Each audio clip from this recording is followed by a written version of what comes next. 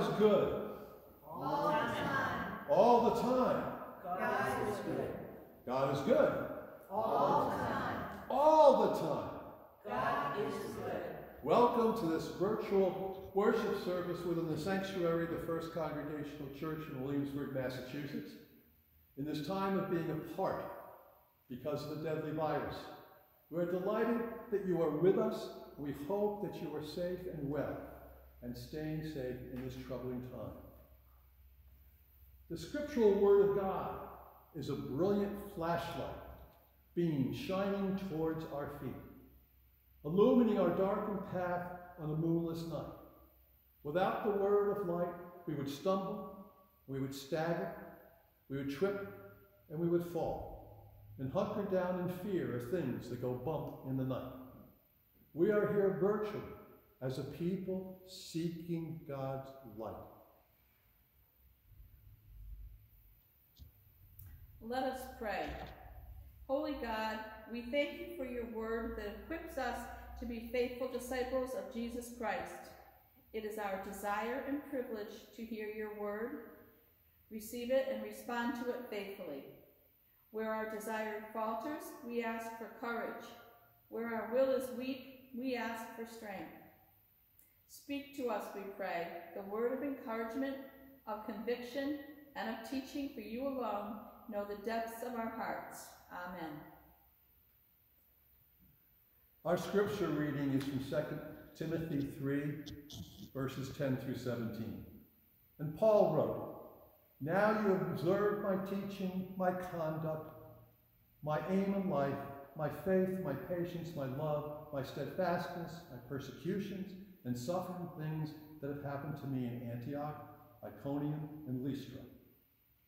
What persecutions I've endured, yet the Lord rescued me from all of them. Indeed, all who want to live a godly life in Christ will be persecuted, but the wicked people and impostors will go from bad to worse, deceiving others and being deceived.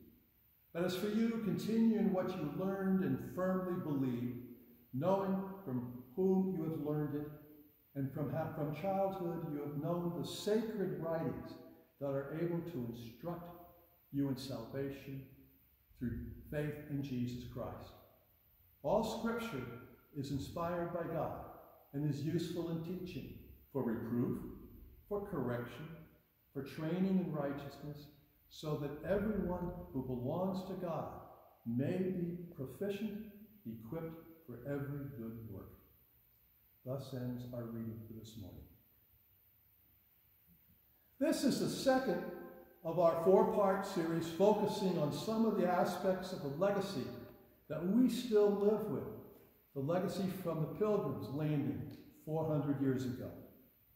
We will begin today with William Bradford and his wife Dorothy May, having survived the ocean voyage of the Mayflower and the deprivations of the early years in the Plymouth settlement. In his famous book of Plymouth Plantation, Bradford wrote, "The Puritan reformers labored to have the right worship of God and discipline of Christ established in the church, according to the simplicity of the gospel, without the mixture of men's inventions, and to have and be ruled by the laws of God's word, dispensed in those offices by those offices of pastors, teachers, and elders, etc., according to the scripture." In this rather long sentence, William Bradford expresses the Pilgrims' identity as a people of the book. He focuses on their attention to the Bible, which was now available for everyone to read. This defined them as the most ardent of Protestants, as they embodied what both Martin Luther and John Calvin had claimed as the right of every person to a direct, personal relationship with the Word of God. The Pilgrims believed that each person's spiritual journey was in God's hands, not the church's. Yet at the same time, they also believed that a communion of believers could enrich everyone's understanding and help correct his or her living with faith. 400 years later, we are still the people of the book, focusing on the written and spoken word. Now, how are we doing with that? Yeah, how are we doing with that? Do you read the Bible regularly or listen to what is read during the worship services only? Do you think of the Bible as the Word of God spoken long ago and that's it, it is done and over with? Or do you hear God still speaking in it? How do the Scriptures inform your spiritual, social, political experiences? How does Scripture inform our church's commitment to a larger community of humankind? The Pilgrims turned to the New Testament epistles to guide them in establishing their faith community in Plymouth. There they heard God speaking to them. So one of the most important things we learn from this is to ask and to try to answer this question. Where do we hear God speaking to us in and beyond the Scriptures? And that's our question for this week. Where do we hear God speaking to us in and beyond the Scriptures? Amen.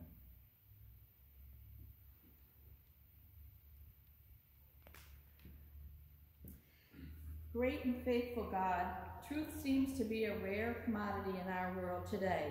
Lies, half-truths, and misinformation are defended and justified, while truth-telling in the public arena as well as in our private lives is often criticized and frequently punished.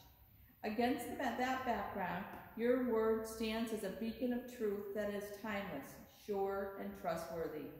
We thank you that your word is new and fresh each time we read it, that it remains relevant no matter how much our world changes, that it is a reliable witness to your ongoing presence and activities in our lives.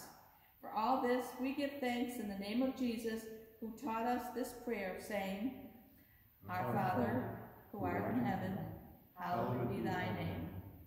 Thy kingdom come, thy will be done, on earth as it is in heaven. Give us this day our daily bread, and forgive us our debts as we forgive our debtors. And lead us not into temptation, but deliver us from evil. For thine is the kingdom, and the power, and the glory forever. Amen.